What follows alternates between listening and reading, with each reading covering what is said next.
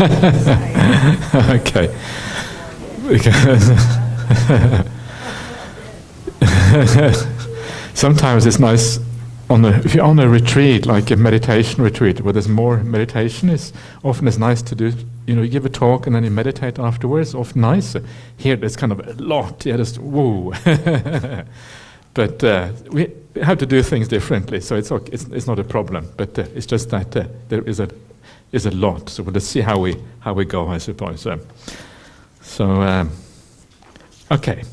So we are slowly going through the first noble truth. One word at a time almost. Death. We just did death is suffering. And we're going to continue. So the next ones here also very obvious. I'm going to do them all together because they kind of belong together in a sense. Association with the disliked is suffering. Separation from the liked is suffering. Not getting what you want is suffering. So what is meant by association with the disliked? Well, it means every time you feel something which is unpleasant, that's association with the disliked. Every time somebody says something to you that you don't want to hear, every time you get a dent in your car because you crash into something, anytime something happens which is unpleasant, that is association with the disliked. Every time you have to hang out with people that whatever it is, that is a problem. Separation from the liked, this is whenever you you lose something or something disappears, all the things that we were talking about before, anything that kind of happens, someone gets ill, someone dies, and all of these little things in life, not actually quite big things in life, that happen all the time. Not getting what you want is suffering, you know about that? Yeah. So that's also part of life. You cannot always get what you want. And you can see little children, when they are small, sometimes they don't get what they want. They get into tantrums and all kind of things because they don't know how to deal with that, not getting what they want. And of course, as you get older, you have to learn how to deal with that because you understand life. You cannot always have what you want. In fact, often you're not going to get it. So these things are pretty obvious. But what is not perhaps as obvious as you think it is.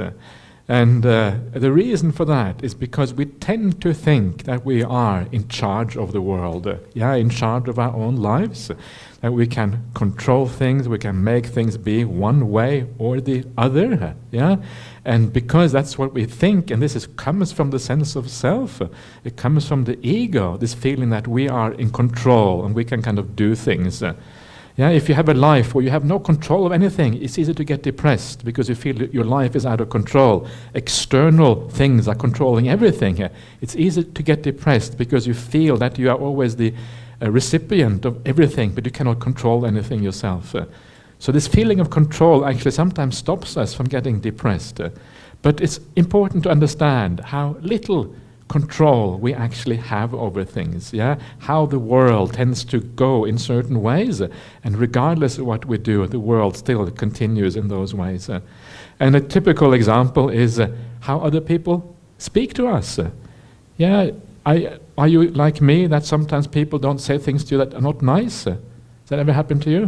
Happens to everyone, People say things and it's not really nice, they may be coming from the wrong place, and it feels bad. This is one of those things in life which is happens all the time, almost every day. It's hard to go through a day without somebody not saying something which isn't quite pleasant. Why? Well, because other people are under stress and other people have their problems, and sometimes they just vent and it comes out of them, and then it comes out the wrong way, and it's very problematic. This is part and parcel of life, and yet somehow we sometimes get upset when other people say something bad. It's easy to get a bit angry or upset with the other person. And the reason we get angry very often is because we feel it should be different. Often we think that by being angry we're going to solve the issue. If I'm angry, then that will tell them they shouldn't talk like that. In the future it will be different. But actually very often it doesn't work like that. If you get angry, sometimes the other person gets even worse. Yeah, because maybe they kind of stop for a while, and then after trying to control themselves for a while, it gets even worse. Because remember, the reason people do things that they do is not because it's personal, got nothing to do with you. It's because of their inner conditioning. They are doing things because of who they are, not because who you are. So it's very hard for them to control themselves if it is old habits coming out of them. So if you try to get angry with them, what often happens is that they try to use willpower to control themselves, or either that or maybe they don't care at all, but let's say they try to use willpower to control themselves, and then after a while it comes out even worse because that willpower is not sustainable, and then it comes out even worse in the long run. And anyway, most people in the world, we cannot have any control over anyway. Yeah, politicians, people in the world who write bad things, politicians who write bad things on Twitter. I don't know if you heard about those politicians, but so we cannot do much about that. Yeah, and there's not much point really in getting upset. If you think about it carefully, you realize that reacting with upset or anger is usually counterproductive. Often makes the person more defensive. So the right way to think about this is to remember that people saying bad things to you, to every one of you, to me, to the Buddha, it doesn't matter who you are, people said bad things to the Buddha. How do you think you're going to escape if the Buddha couldn't escape? Yeah, if the Buddha can't escape, nobody can escape. This is just the nature of the world. If you understand this is how it is, then you don't get so upset anymore. If someone said something bad to you, think, oh yeah, you're saying something bad to me, that's all right. Yeah. I don't say that, but think like that, yeah? You don't say those things, you just think like that. You realize, actually, this is just par for the course. It's to be expected that people say silly things. People are silly. Silly entities say silly things. You know what I mean? That's just how it has to be. It can't be any otherwise. And this is the right way of thinking. Yeah? In other words, you understand the nature of existence, and then you bear that unwelcome and harsh or negative speech. You bear it because you understand it is part of reality. This is the right way of thinking. Then it doesn't upset you so much anymore. When it doesn't upset you so much anymore, you become this even person, goes through life evenly. Instead of being a kind of yo-yo person, you become an even person. What do you think is best, yo-yo person or even person? Even is better, yeah, because you kind of have a feeling of feeling of calm, yeah, and peace. You don't allow emotions to kind of, blow you around all the time. And then when you sit down to meditate, you already have a head start because you're quite calm and peaceful already. There are many things in life that are like that. There are things that are par for the course. Other people's speech is one thing. Another one is like pain in the body. Yeah, body, always problems in the body, always little pains here and there. The older you get, the more there is of pains in the body. When you get to a certain age, you always have a pain somewhere, yeah? That's what they say anyway. I'm not sure if I quite reached that age yet, but getting there very quickly, yeah? It won't be long before I'm there, yeah? Maybe next time I come, I will be there. It depends on when that is. But it happens very fast, yeah? Especially when you get to maybe 70 or 75 or 80, thereabouts, then always problems. So pain in the body, to be expected. Yeah, if nothing has gone wrong, and then you learn to bear those things, you learn to flow with these things. And many things in life are of this kind of nature that you have to learn to bear with them. Yeah, being united with that which is unwholesome, you learn to bear with that, and you can carry on as a consequence. And life is very much like that. But this idea that you can never get what you want is basically a reality of sensual existence, yeah, of this existence with the five senses, and it is always going to be like that. And one way of thinking about this is to just notice when things in the world upset you. Yeah, when is it that you read something, or you hear about something, or you see something on TV or whatever, and it upsets you? Do you ever get upset by politics, for example? Yeah, okay, almost everybody gets upset by politics, yeah? And it doesn't matter which country it is. It's not just in Malaysia, it's everywhere in the world. You see politicians who do crazy things, and you get upset. Why is it that you get upset? And the reason why you get upset is that you haven't really taken this thing on board yet. The world is out of control. You're not always going to get what you want. Because that also is in the sensual realm. Yeah, it's part of the sensual realm. You see the politician on TV, that's sensual realm. Part of this realm of the five senses. That entire realm is out of control. When you see politicians doing stupid things, it's to be expected. The reason why you don't like it is because you are attached to an idea of what it should be like. It shouldn't be like this, it should be like that. That is the problem. Yeah? So it is really part and parcel of the attachment to the sensual realm. This is a very large attachment. So every time something happens and you feel upset about it, it is because you're holding on to something. You're attached to an idea. You think the world should be in a certain way, when actually the world isn't like that. The world is out of control. The whole five sensual realm is out of control. You can expect things to go wrong. You can expect things to go away that you don't like. That is the right attitude. So when politicians do something crazy, shrug your shoulders. That's what politicians do. When you feel that the political system is going downhill, and all kind of more kind of autocratic. There's a lot of autocratic figures now around the world. People like strong people who take control of things and do bad often they do very bad things as well. Yeah, it's not a bad idea sometimes to have a little bit of democratic oversight so you can chuck the bad people out. Yeah, I don't know. Recently, you chucked out one of these fellows here in Malaysia. Yeah, who was he was voted out of office because many people thought he was corrupt. Yeah, that was what was happening. Yeah, and this is good everywhere around the world. This can be a very handy way of doing things. But again, it goes in a different way. Yeah, things don't go according to the way we would like it, and that is always the nature of the world. Or take climate change. Climate change is now kind of becoming a really big disaster in places like Australia. I don't know if did you see about all the bushfires in Australia? Yeah, very, very big. Millions of acres that be burnt up in Australia. Thousands of homes were destroyed. Lots of people really being desperate because of what is going on. So what should we do? And it's easy to get upset, especially with the Australian government, because it's a useless government in Australia.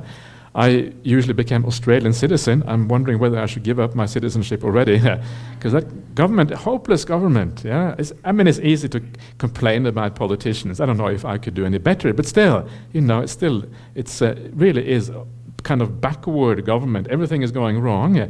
It's obvious that climate change is a big problem, and they don't really do anything about it. It's kind of crazy here. It's almost immoral. Yeah, it's going to affect so many people, future generations, and you don't actually do anything. I find it very, very strange.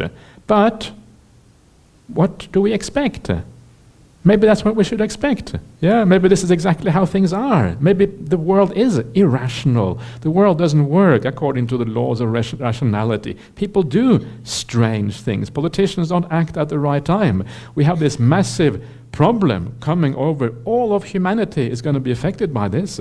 Every one of us is going to be affected by climate change in the long run, and still we can't get our act together. It's kind of crazy here.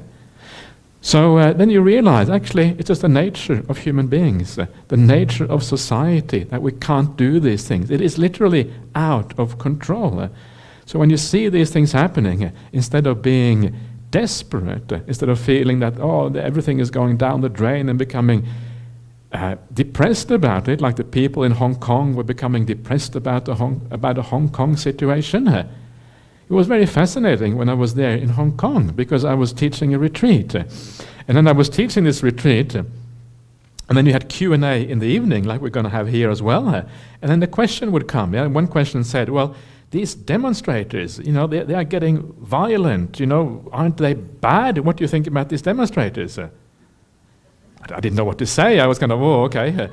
And then the next question was, well, the government, the police, they are using violence. Aren't this police and government, aren't they bad? That was the next question. And I got this feeling that the audience in front of me was divided. Half the audience was kind of supporting the demonstrators, the other half was supporting the government. I had to be really careful. Yeah, if I said the wrong thing, I would alienate half the crowd. So it was a very, very interesting situation to be in. Actually, it's not so difficult as a Buddhist monk, because I don't really take political positions. But so what I say, anyone who uses violence is bad. Everyone who uses violence is in the wrong. It doesn't matter if it's a student or the government.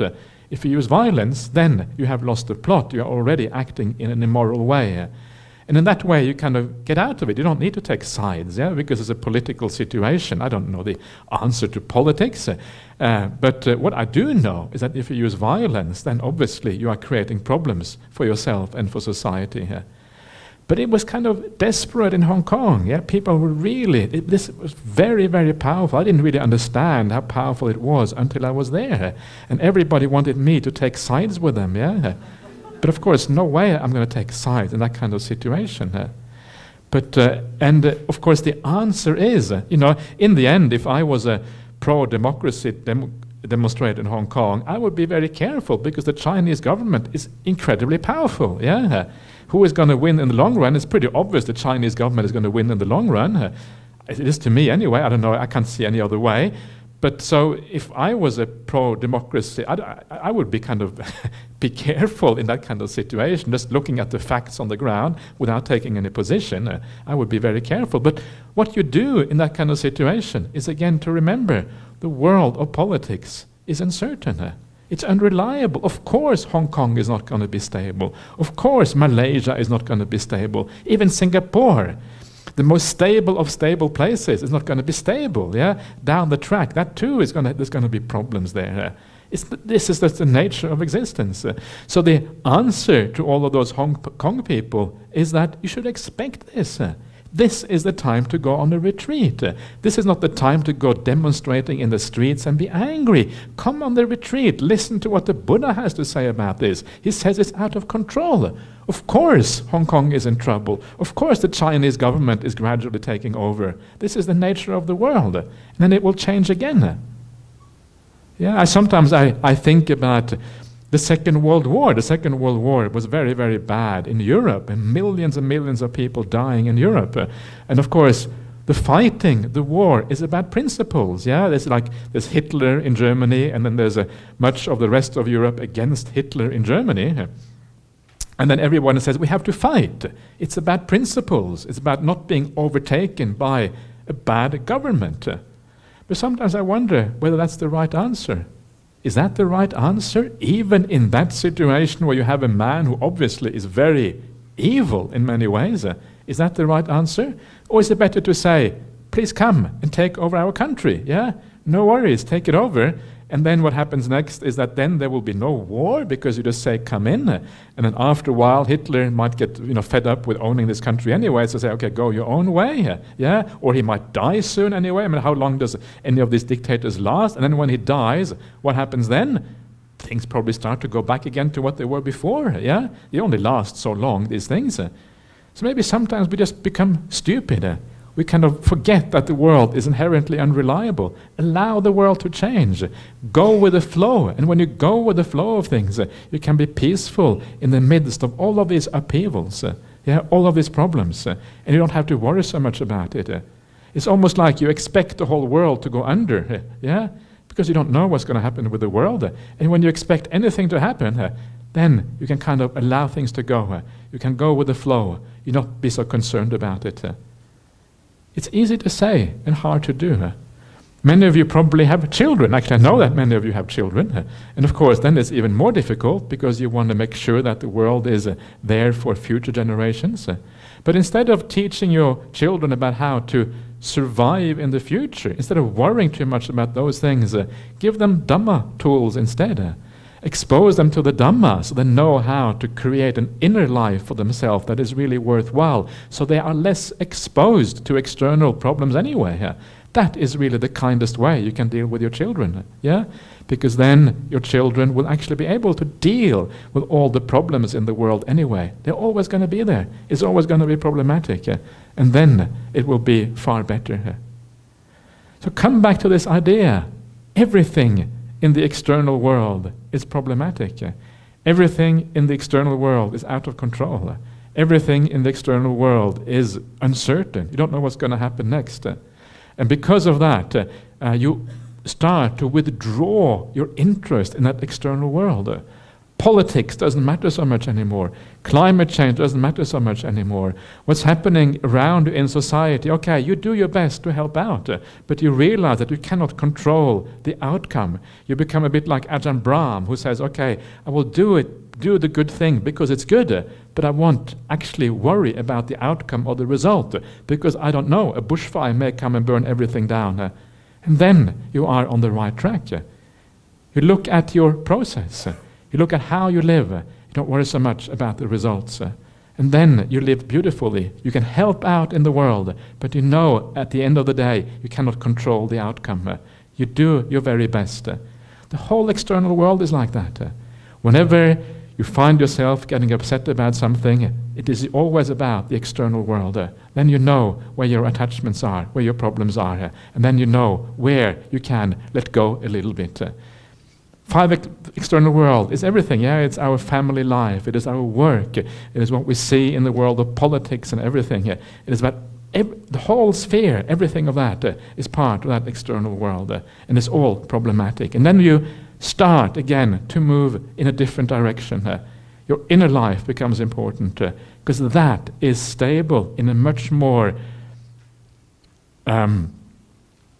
it is more stable, basically, than the outer world. Not only is it more stable, but it's also something that you can control more. You have more control over your own mind and actions than you ever have of the external world.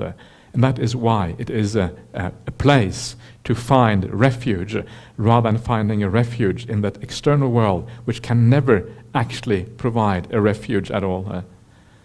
So this is the right way to think about things. It's hard to do. Yeah, you have to keep on doing this for a long time to be able to gain the benefits of seeing things in this way. But as you do so, what you're doing, you're shifting your attention, shifting your interest away from those things that are inherently problematic, and moving your interest instead to those things where you actually can do something, and where there is some possibility of stability, happiness, contentment, and all of these kind of things. Does that make sense to anyone? Yeah, okay, good. I'm glad it makes sense. It's these things take a long. They're kind of obvious in a way when you hear about them, right? We all kind of know these things, and yet even though we know it, we still get upset when we see bad news on TV. So the problem is it takes a while for these things to sink in, and that is the thing here. And that's why you need to think about them again and again and again, yeah, and sort of gradually allow these things to become part of your psyche and your psychology, so you almost automatically think like this. And this is hard, yeah, it's hard because the rest of the world does not think like this. The rest of the world will tend to get upset about these things, and that's why you have to come back to the Dhamma again and again and again. Remind yourself. This is why the Dhamma never gets boring, in my opinion. I can say the same thing a million times, I still don't get bored usually. I feel a bit sorry for my audience, but otherwise I'm kind of okay. And actually it's a good precedent, yeah. If you read what the Buddha, he also repeated himself all the time, so and this is because things need to be said again and again. You need to kind of be reminded again and again, and every time you hear it, it sinks in a little bit more deeply, and that is what is so good about this. Okay. Is there any questions about this, or maybe we can wait till this evening if you have some questions, and so we can maybe leave it for now. Okay, so that kind of completes the ordinary part of the First Noble Truth. Now we have looked at all those things that seem to be obvious, and hopefully we have gone a little bit beyond what the obvious, yeah, and hopefully you have been able to see this from a deeper point of view after all of this. But I would recommend you to think about all of these points a little bit on your own, to make them your own truths. One thing is to hear someone talking about these things. Another thing is when it becomes your own wisdom inside, then it becomes much more powerful. So you may agree with me, but that's not enough. You have to kind of make it your own. So, and how do you know it is your own? Well, one day when you sit up here and you teach other people, then you know it's your own. So you should have a roster, Bobby, a roster of people, come up here and teach, yeah? So one after the other, and you can teach. Because teaching is one of the best ways to actually learn about these things and think about them in a good way. Yeah? So teaching is always a great privilege, and I always recommend you to take the opportunity if you get a chance to teach. So if someone says, would you like to give a teaching? You say, yes, please, allow me to teach. Yeah? And you jump at the opportunity, and you will learn so much if you take the opportunity. Anyway, so let us move on to the next one. That is the simple part. Now we come to the really, really profound part of the First Noble Truth. And in fact, it is so profound that it's actually quite hard to understand. Actually, before we do that, let me just briefly... There's a couple of suttas further back here. If you go to the next sutta, it is called, it's MN 141, the Analysis of the Truths. Yeah, a couple of pages down. Next sutta. Yeah, the Analysis of the Truths. And I should probably read this out first of all. I've forgotten what is in here. And it's the next one after the one we have been looking at, after the Dhammacakka Sutta, the Analysis of the Truths. So just very briefly, and the reason why I want to read this out is because sometimes these words, birth, old age, and death, sometimes people say they are not meant literally. These are metaphors. These are metaphors meaning that birth doesn't mean someone actually getting born, it means a mind state arising. It's a metaphor for a mind state arising here. And that is kind of the idea of rebirth in Buddhism. Old age is like that mind state fading away here, disappearing here. And death means the mind state going here. So it's like a continuous thing being born and dying in your mind all the time. That's what people argue, especially when it comes to dependent origination, all of that. That's what they argue. But also in terms of the Four Noble Truths. So this little sutta here is just to point out to you what the suttas have to say about this. And it's kind of interesting for that reason. So what is rebirth? The rebirth, inception, conception, reincarnation, manifestation of the aggregates, the acquisition of the sense fields of various sentient beings in various orders of sentient beings. This is called rebirth. So this various beings being born into various classes of beings, birds being born as birds, reptiles being born as reptiles, humans being born as humans, gods being born as gods, the yakkas being born as yakkas, petas being born as petas, etc., etc. That is what this is saying. You have all these words here, the manifestation of the aggregates, all of this means, ordinary birth, the coming into existence. That is the purpose of this. So very clear that the suttas, when they talk about birth, they mean literal birth. Maybe, but maybe not. If you look at one of the words there is reincarnation, or conception. Well, when does conception and reincarnation happen? Well, it happens usually before birth.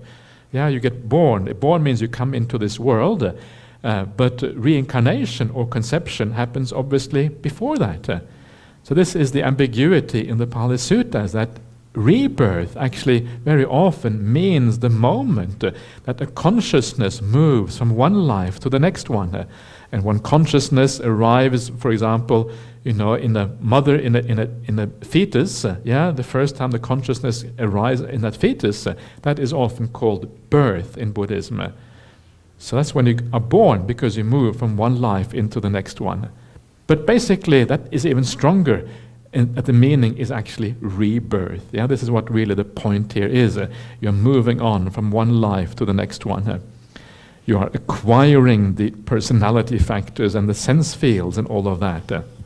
So that's birth, that's jati for you.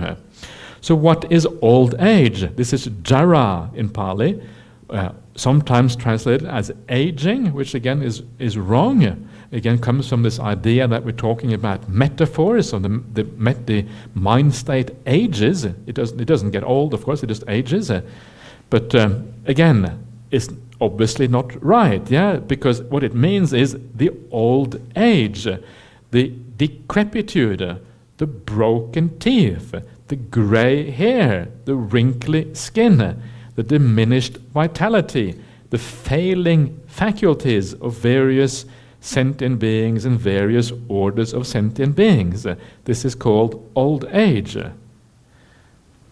So what do you think? Does that sound like mind moments, or does it sound like kind of physical bodies?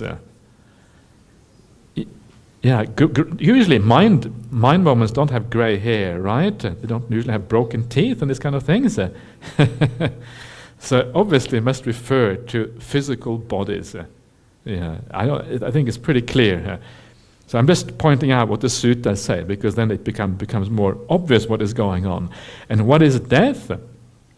The passing away, the perishing, the disintegration, demise, mortality, death, disease, the breaking up of the aggregates, the laying to rest of the corpse, the cutting off of the life faculty of various sentient beings and various orders of sentient beings. This is called death. So again, very kind of gives a very clear picture as to what is going on. It doesn't really want you to kind of mistake things. Yeah, it's pretty obvious. Can't get more graphic than that. You can almost see the dead body in your mind's eye when you read that, because it's so kind of straight to the point. So that's kind of the first point here, just to make that point. I should have said that before, but I forgot that the sutta was even there. So, but there you are. So thank you, Wai Ying, for doing a really good job there and getting all the suttas in there. So that's good. So that is that one. Then let's have a quick look at the next sutta as well, because this is also kind of interesting, and it shows you how this idea of right view, how it kind of loops around and comes back to the beginning again. And it's actually very useful at this particular point, because it also talks about the 5 aggregates, the Panch Upadana Kanda. This sutta is called the development of samadhi, of immersion. So I have heard at Savatthi, mendicants develop samadhi. A mendicant who has samadhi truly understands. What do they truly understand? The origin and ending of form, the origin and ending of feeling, the origin and ending of perception, the origin and ending of choices, the origin and the ending of consciousness. Yeah, and of course the origin and ending of these things means that you understand the impermanence of these things. That's what it really refers to. These are the 5 khandas, yeah, the Rupa, Vedana, Sanya, Sankhara and Vijnana kanda, what this is talking about. And this is about having insight into the 5 khandas. How does that insight arise? From samadhi. This is one of the things you see again and again in the suttas, how insight always is based on samadhi. You can see again this idea of looping back, yeah? The Noble Eightfold Path ends with samadhi, loops back to right view. You gain the insight into the 5 khandas at this particular point. So, and here we are also starting now to deal with the 5 aggregates, the 5 khandas, which is what we are going to look at next now in terms of right view. Okay, so that was just very briefly, just to kind of look at those. Let's come back to the first noble truth again. So I will just read out the very last part here.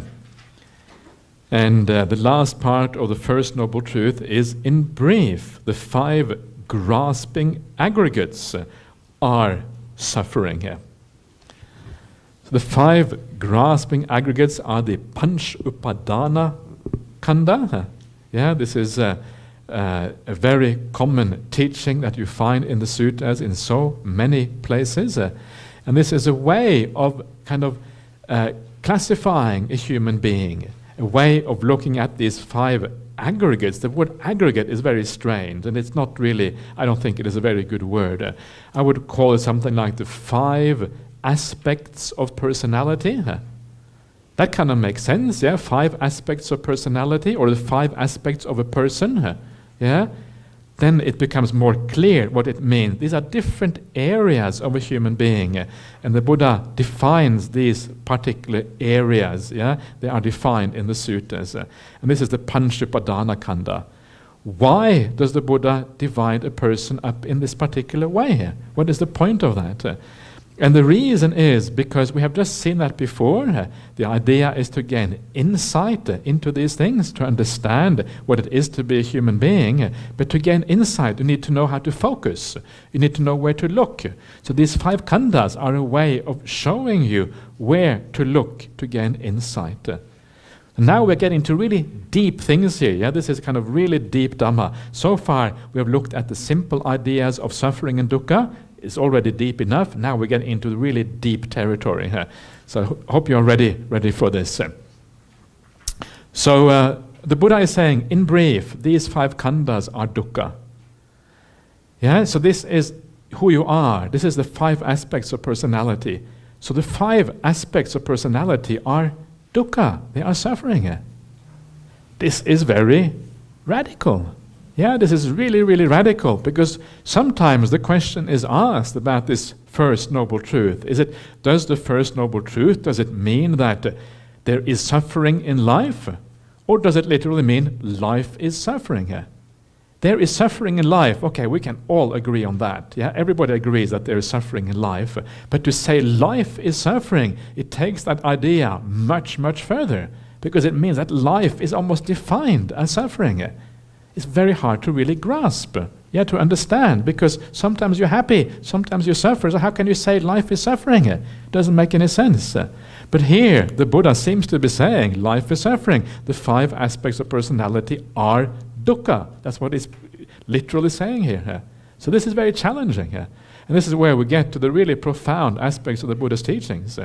And if we are going to be able to answer this properly, if it is true, we're going to have to be able to answer why it is that even happy feelings can be regarded as suffering from a higher perspective.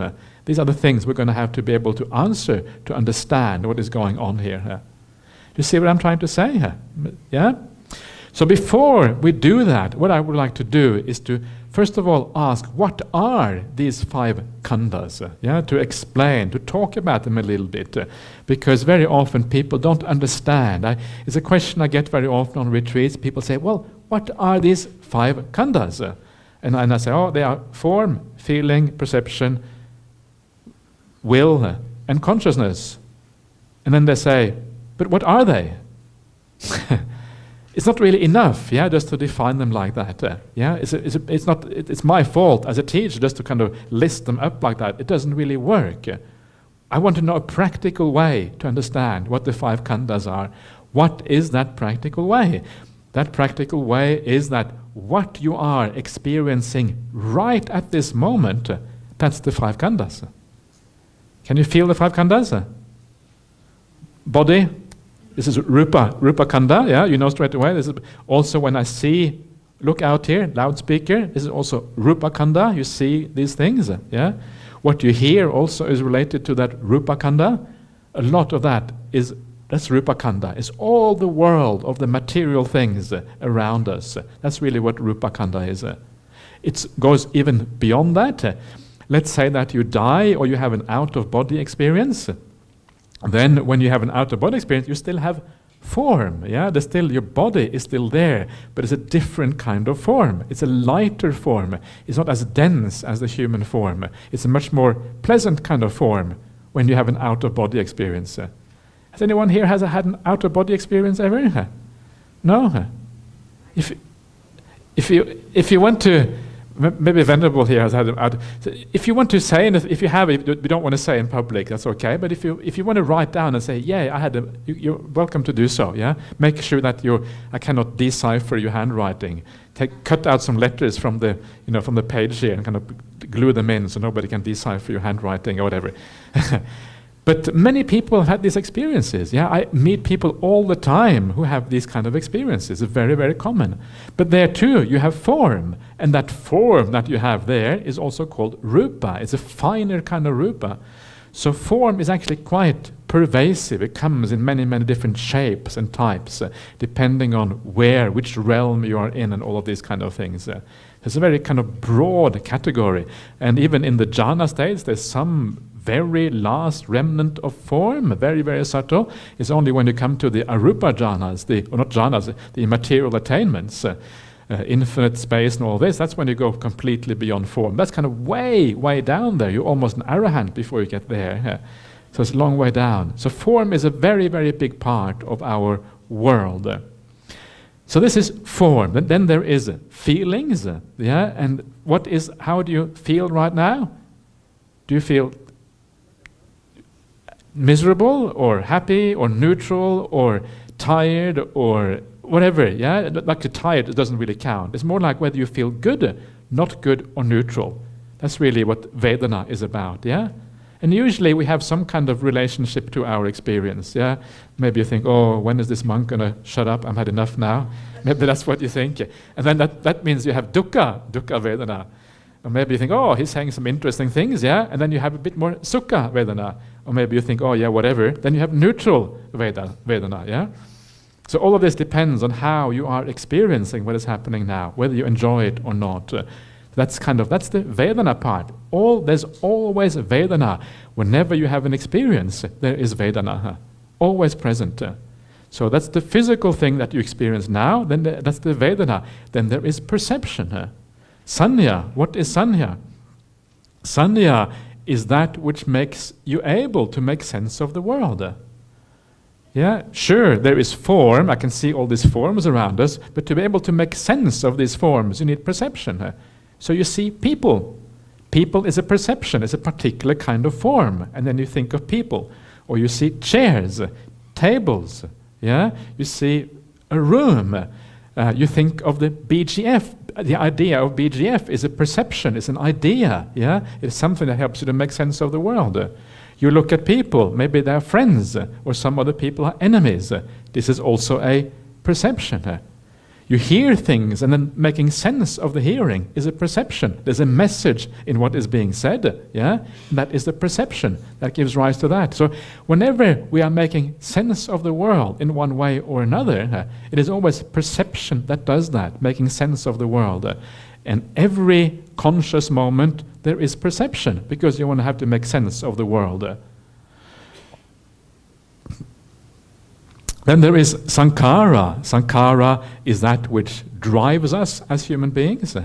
So whenever you do anything, you are run by something. There's something which drives you. And that is sankhara. It's the will. It's the intention. It is the choices that we make all the time. So whether you decide, whatever it is, whenever you make a decision, we make decisions all the time. Whenever you move your body, whenever you think anything, it's a sankhara that lies behind that, that drives us. Sankhara is defined in the Abhidhamma much more broadly, but the Abhidhamma, in my opinion, is not so interesting. Much more interesting to see how the Buddha defined sankharas, and is always defined as sanchetana. Chetana means intention or the will. That's the way it is always defined in the suttas. So whenever you move, whenever you make a choice, whenever you do anything, you move your mind. That is sankhara, very, very important part of life. Right now you have sankhara. You decide what you want to do, whether you want to think about something or whether you want to listen or whatever it is. That is your choice right now. And then there is the last one. This is vijnana. Vijnana is consciousness. And consciousness just means the ability to be aware, to be present, to know what is going on. That is consciousness. And that also is always there. If you don't have any consciousness, nothing can happen as a consequence. Consciousness is always present. So it's actually quite simple. This is the 5 khandhas. And if you think about your experience right now, all those 5 khandhas are there. All those 5 khandhas are almost always with you. It's just a way of classifying human experience, or even animal experience will be the same. It will also have the 5 khandhas there. So we have classifying experience into component parts. Yeah, now you can start to feel what the 5 khandhas are. They're not very abstract.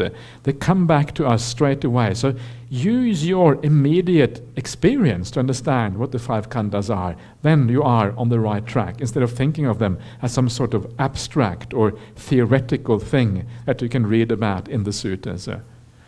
So what this means then, and this is what is so radical about it, it means that if the 5 khandhas are aspects of experience, it means that experience itself is dukkha, is suffering. To experience is bad, not to experience, if experience is bad, and not to experience is better. This is what I mean, this is really radical, yeah? And this is why this is so kind of hard to really grasp. So, how can we get around this? How can we get to understand that this is true? And actually, it is not that hard if you just have to think about it in the right way. If you think about it in the wrong way, it sounds scary because we all want to experience. But if you think about it in the right way, actually, it is very liberating and very beautiful even. So again, come back to the idea of meditation practice. Come back to the idea when you have felt very peaceful and at ease and very calm. How do you feel at that time? You feel better. But even though you feel better, there is actually less of the 5 khandhas in that state. The more peaceful you are, the more calm you are, the deeper your meditation is, the less there is of the 5 khandhas. The less there is of the 5 khandhas, the better you feel. Ergo, conclusion must be 5 khandhas are bad, they are dukkha. The less there is of them, the better you feel. So the more experience you have, basically it's just disturbing, it's troublesome. The less experience you have, the more happy you tend to feel. So experience, in a sense, you can see why it is dukkha. When you get into a state of samadhi, there's hardly any experience left. All that is left is bliss. Bliss and unity of mind and all of this wonderful experience, really, really marvelous experience, but it's almost nothing there. And yet, it is one of the most powerful, blissful experiences that is possible to have as a human being. And this starts to show you that there is something very interesting going on here. As experience is reduced, as the 5 khandhas fade away, you feel better. It's preferable. You deepen the samadhi even further, even more things disappear. And after a while, the penny starts to drop.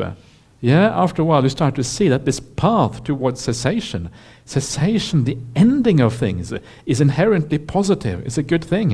If you take it all away, then the full ending of everything must also be the highest kind of happiness. And this is what the Buddha says in the suttas.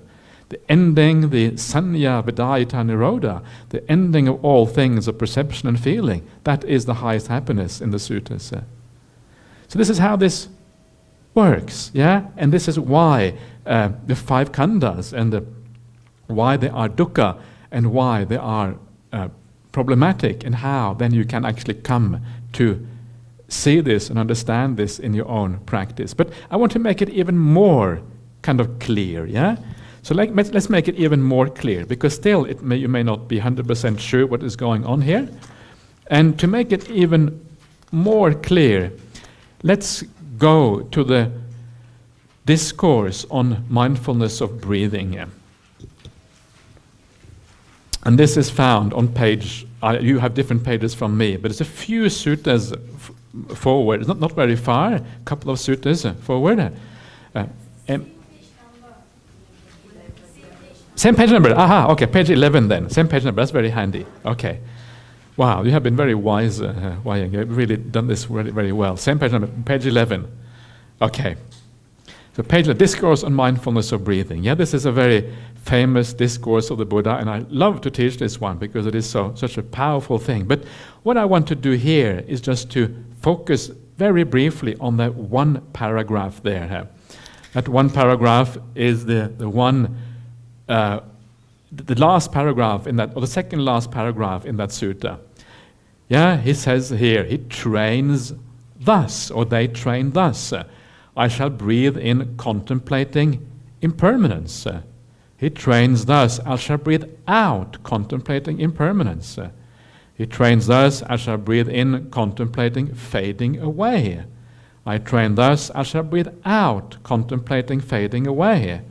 He trains thus, I shall breathe in, contemplating cessation. He trains thus, I shall breathe out, contemplating cessation. I train thus, I shall breathe in, contemplating relinquishment. He trains thus, I shall breathe out, contemplating relinquishment. So, what is going on here? And what is going on here is that you have just been practicing mindfulness of breathing, yeah? And in that process of mindfulness of breathing, the mind becomes more and more still, more and more peaceful, until, you see this just before what I was reading, it says, I will breathe in, liberating the mind. The moment you liberate the mind, you reach a deep state of liberation. This is a samadhi experience. That's where you liberate the mind, yeah? So you have taken the mindfulness of breathing all the way to the stage of liberating the mind, vimochayang chittang, and then, having done that, you come out, then you do this contemplation. You look at those contemplations, they're all about things disappearing, changing. Yeah, first of all, they change, then they fade away, then they disappear. It's all about how things are impermanent, yeah? About things kind of gradually disappearing. That's what it refers to. So what are the things that are disappearing here? And the things that you are contemplating is the process of meditation you have just been through. You have just been doing mindfulness of breathing. Yeah, first there is 12 steps. This is all very abbreviated here. 12 steps of mindfulness of breathing. You have gone through that whole process of mindfulness of breathing. Then you do this contemplation. So you are thinking back on that process. And what do you see when you think back? Well, what you see when you think back on that process is the 5 khandhas disappearing. This is how you contemplate the 5 khandhas in practice. Because what you see when you think back is you have been watching your breath. And as you have been watching your breath, the body has gradually disappeared. Yeah, this is what happens when you watch the breath. Gradually the body becomes less and less until it's completely gone with mindfulness of breathing. When you are following the breath, you see the 5 senses gradually disappearing. You see less, you hear less, until eventually even the feeling in the body is completely gone. You can't even feel the breath anymore. This is what happens through this process. So this process shows you the impermanence of the rupa khandha. This is all the form khandha. It shows you how that rupa khandha fades away as you go deeper and deeper in meditation, until eventually it ceases completely. When you enter a state of samadhi, rupa khandha is completely gone. You can't feel the body anymore. There is no body there, there is no senses, everything is gone. So when you come out, you think back, you reflect, and you look at that process.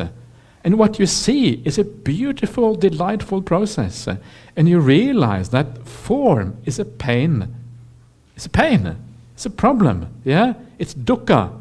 Because as you go through this process, you become more and more happy. First of all, it is impermanent. It changes away. It changes, disappears. Then it is dukkha because you're much more happy without it. It's also anatta. You know it's anatta, non-self. Why? Well, because you can't even access it when you go into samadhi. It's completely gone from your world. So it must also be non-self. But especially what we're talking about here is we're talking about dukkha. Yeah, that's the first noble truth. You understand it is dukkha because you see it fading away. So notice that in your own meditation. Notice this form fading away and disappearing. And notice how delightful it is. This is how you contemplate the 5 aggregates in practice. It's actually very simple.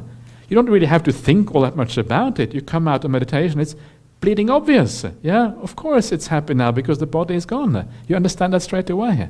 It's actually quite easy to see. You don't have to make a big deal out of it. You don't have to write in your book, Ajahn Brahmali says, contemplate this. You don't have to do that because it's obvious when you come out. You look at the feelings in the body, it's a similar kind of thing. If you watch the feelings, as you start out, you will still have some unpleasant feelings in the body, some pain in the body, there may be some unpleasant thoughts in your mind. But as you purify, as you go deeper in this process, the body disappears. As the body disappears, the pains of the body are gone. as you purify the mind by thinking about all your kalyanamitas here and all the good things in your life, the negative thoughts, negative feelings, thoughts are gone. After a while, you don't feel anything negative anymore. All you feel is bliss. This is why this path leads towards bliss, because you're leaving out all the negative things. You can see the negative feelings ceasing, gradually fading away and ceasing. Then you can see that the happy feelings are transforming into more and more happy feelings, until eventually even the happy feelings disappear as well. And that's even better. It's better to not feel happy feelings than to feel happy feelings. Anyway, I'll let you think about that one. We'll come back to that one later on. Yeah, and so you see all of these things changing, and this is how you contemplate feeling. You're seeing things disappearing gradually, and you see the beauty of this changing in this way here. And it's very, very, the insight again is very obvious. Perception, very similar thing again. Yeah, perception is how we view the world. You lose your perception of the body. You lose the perception of the five senses. Your perception becomes very simplified. Eventually, maybe you get a samadhi nimitta arising, a light in the mind. That is very simple perception. Almost everything is gone. Your perception, that's all that is left. And when everything else is gone, and that is all that is left, again, you feel really marvelous. Then that perception too disappears. You go into a jhana state. Even better.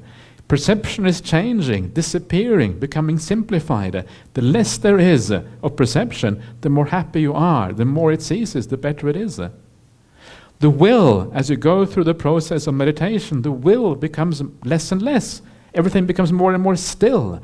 The stillness of the mind is a measure for how little will is left. The less will there is, the more happy you feel. There's no movement. It's just beautiful.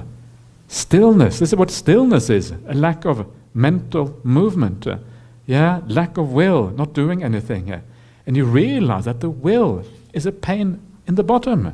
Actually, it's a pain everywhere. I'm not sure if the will is a pain on the bottom. Not sure if it has anything to do with the bottom, but you know what I mean. Yeah, the will is a problem. So you let go. As you let go of the will, you understand that the will too is dukkha. The will is dukkha. Isn't that kind of astonishing? We always want to use our will. We think the will is great because the will, then we can choose. We can choose what we really want. Yeah, we can choose what we want in life. Hooray, I can choose. We're so happy. And we think that the will is essential to give us happiness. And then it turns out that the will actually is just part of the whole process of dukkha. You are much more happy when you let go of the will. Having the will is like you're having some kind of dung or something like that, and then you can choose different kinds of dung. Much better to get rid of the dung. Yeah, you know what I'm saying? The problem is the rubbish. You're holding on to rubbish. That's the problem. When whether you can choose that kind of rubbish or that kind of rubbish is kind of irrelevant. Get rid of the rubbish and take the gold. What would you rather have, gold or rubbish? It's your choice. So then you choose gold, of course. At the end of the day. Actually, gold isn't that great, but anyway, that's a different story here. And then the last one is the consciousness, yeah? As you go through this process, because consciousness is tied up with all of these other things, consciousness too is gradually disappearing, becoming simpler and simpler and simpler as you go through this process. This is how you come to understand that the five khandhas are dukkha. Very often people say, you read this in the sutta as panchuparana khandha dukkha. The Buddha often tells us to contemplate these things, and it's not very obvious how we should do it. This is how you do it. It is nothing magical about it. It's actually very simple once you understand the process. It's very exciting. This is a very exciting process, yeah, because it is just so you start to understand about the meaning of life. You start to understand where real happiness is to be profound. It's to be found. This is very interesting, and nothing in the world is more interesting than this. This is where you really start to discover the meaning of life and what this is all about. So enjoy this, yeah. Practice this, and make it practical. Don't make it too theoretical. The Dhamma is often made out to be theoretical, and it tends to not really touch us properly when it's theoretical. It's important to bring it into your life, to really understand what this is about. It's actually simple. When we talk about it, it often becomes complex, but really it is actually quite simple. So there you are. First Noble Truth. Yeah? We have now looked at it, the content of the First Noble Truth. I'm not sure. Maybe I will talk a little bit more about it. I'm not sure if I will. But we'll see what happens tomorrow. Probably that will be enough of that one. But I will talk about dukkha from other points of view, and that will be what the next 2 days will all be about, looking at dukkha from various kind of points of view to expand the idea of right view, yeah, especially in terms of the First Noble Truth. But now let us have a break, and we'll see you back again around 4:15.